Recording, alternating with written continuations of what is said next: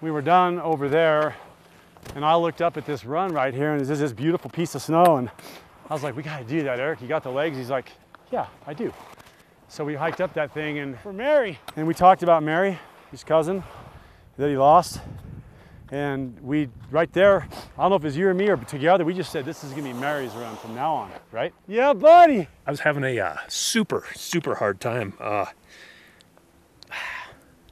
dealing with her not being around. So then we're leaving, and we cut out over here, and I always take the same route, and Eric was above me a little ways. I said, oh, Eric, it's down here. He's like, no. He goes, I'm going this way. I was like, okay. So I turn around, and he's bent over, picking something up off of the ground. And I walked back to it, and he found an arrowhead, a beautiful copper colored arrowhead. I mean, it was like amazing. When you were little kids, you and Mary used to go hunt for arrowheads where you lived down near Pueblo? Yep. I mean, I was dumbfounded. I was like, then as it hit me, it hits me now, you know? Story. Yeah. I mean, it's too much of a coincidence. I mean, what made Eric take that high route that day? I mean, and I decided to follow him. He'd have never found that arrowhead, you know?